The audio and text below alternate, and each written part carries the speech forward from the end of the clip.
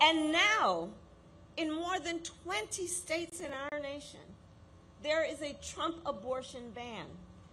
Many with no exceptions even for rape and incest, which is immoral, immoral. And let us agree, and I know we do, one does not have to abandon their faith or deeply held beliefs to agree the government should not be telling her what to do with her body.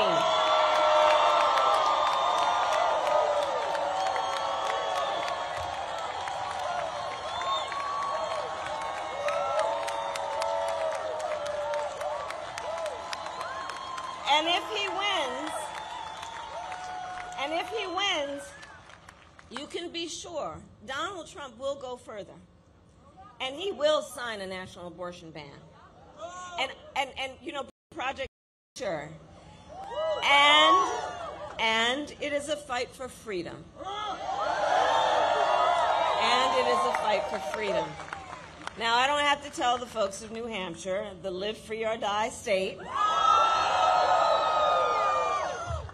you know the importance of individual freedoms, fundamental freedoms. You know how hard people fought for these freedoms, and that they are foundational to who we are and what we stand for as America, including the fundamental freedom of a woman to make decisions about her own body and not have her government telling her what to do.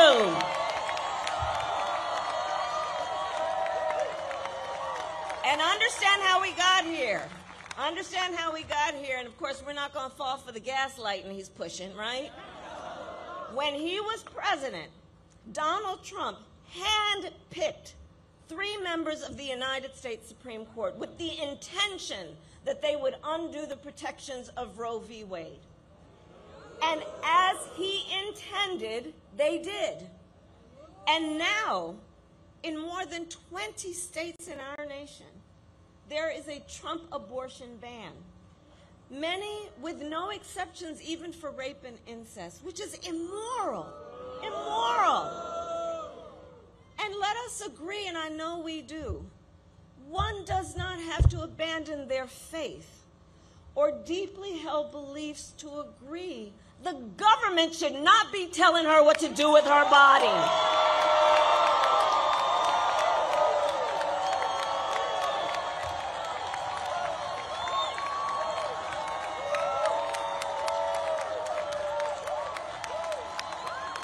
And if he wins, you can be sure Donald Trump will go further, and he will sign a national abortion ban. And you know, Project 2025, which I mean, can you believe they put that thing in writing? And under Project 2025, he would create a national anti-abortion coordinator, which would force states, I mean, this is unbelievable, right? Which would force states to report on women's miscarriages and abortions. You know what they are making really quite clear? They just don't trust women. They just don't trust women. But we trust women. We trust women. And when Congress passes a bill to restore reproductive freedom as President of the United States, I will proudly sign it into law.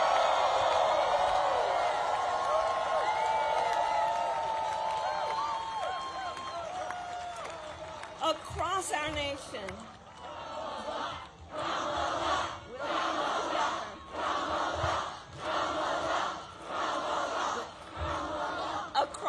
nation, across our nation, and I've been traveling for many years actually, and certainly months most recently. Across our nation, I'm telling you, we are witnessing a full-on attack on hard-fought, hard-won fundamental freedoms and rights, including the freedom to vote, the freedom to be safe from gun violence, the freedom to breathe clean air and drink clean water, the freedom to love who you love openly and with pride.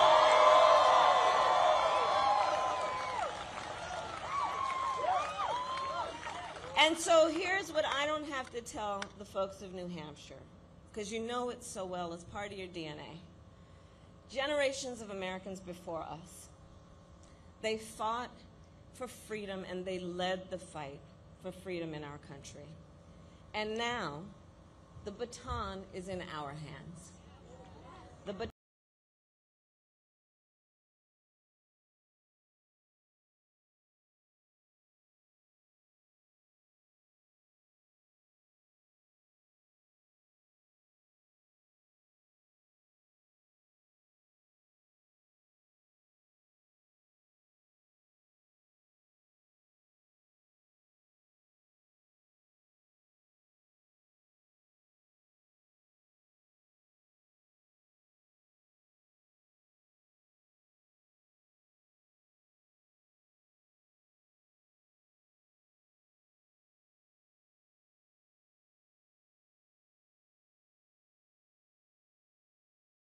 Lewis Voting Rights Act and the freedom to let us finally pass an assault weapons ban and universal background checks and red flag laws.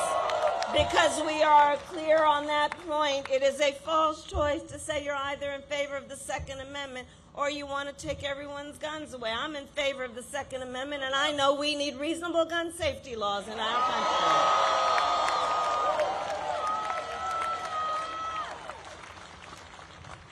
And there's another point that I'd like to stress about this election in 24. This is not 2016 or 2020. The stakes are even higher this time for a number of reasons, but I'm going to mention one in particular. What the Supreme Court recently did when they basically just told the former president that going forward, he will effectively be immune no matter what he does in the White House. But let's take this seriously and understand what it means. Before, at least, there might have been the threat that there would be consequence and accountability. With that ruling, what this means is that almost explicitly he has been told no consequence. And imagine, just imagine Donald Trump with no guardrails. Just imagine with no guardrails. He has openly vowed to be a dictator on day one. He has said he would end the independence of the Department of Justice, the United States Department of Justice, so he could have the unchecked power to seek vengeance against people who disagree with him. He even called for, I'm going to quote now, the termination of the Constitution of the United States of America. Let us be very clear. Someone who suggests we should terminate the Constitution of the United States of America should never again stand behind the seal of the President of the United States. Never again.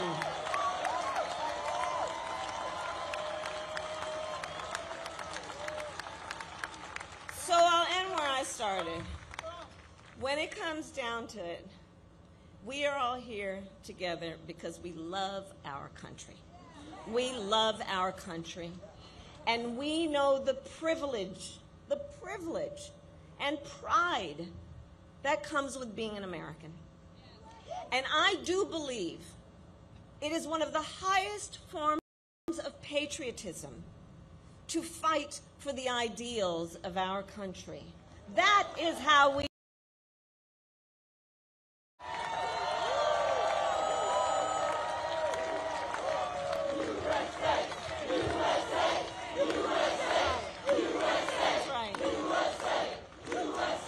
And so with that being said, I ask New Hampshire, are you ready to have your voices heard? Do we believe in freedom? Do we believe in opportunity?